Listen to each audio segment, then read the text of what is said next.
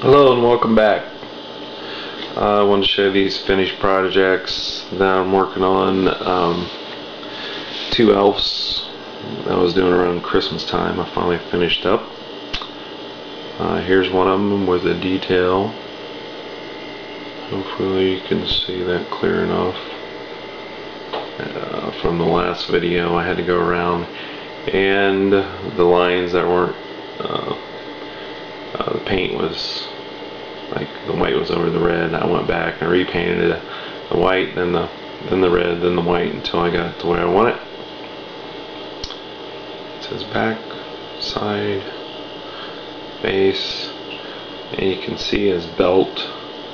What's nice is add a little detail. Take the time to add a little detail on your projects.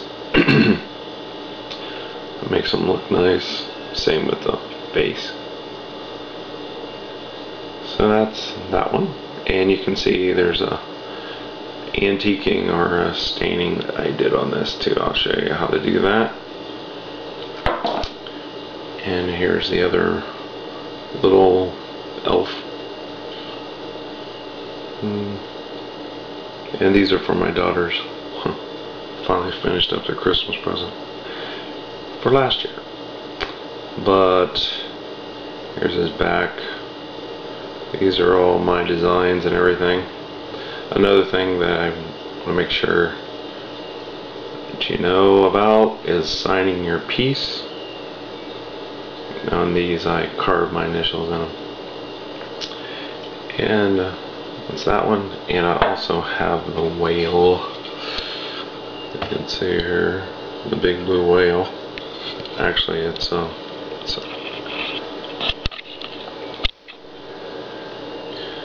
here's the center parts, had the most detail. So I got two fish and Jonah there, and they're in the belly of the whale.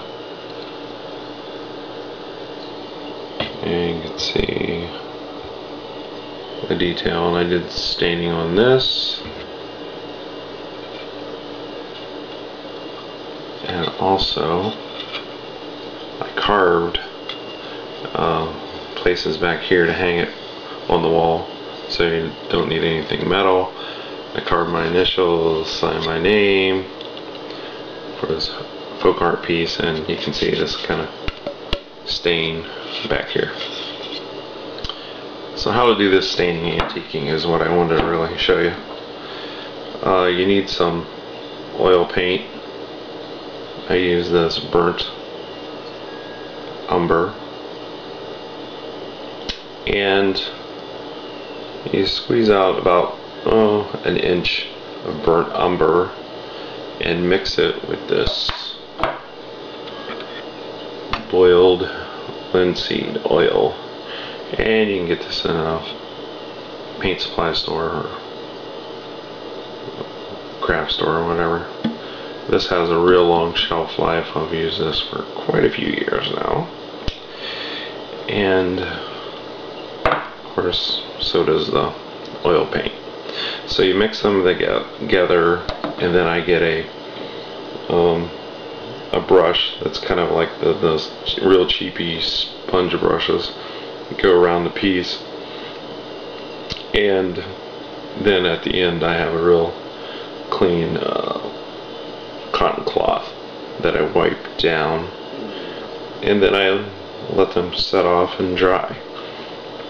I will at the very end put like some furniture polish on my hands and rub these guys down as the final thing that I do.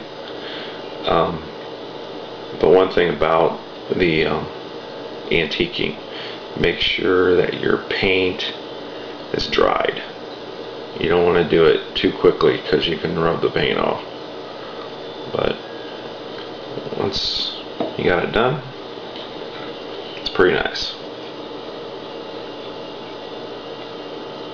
And these were nice projects. Hope you learned something from them about finishing your project. But these come in real handy. Burnt umber and the boiled linseed oil. And I hope you have fun on your project.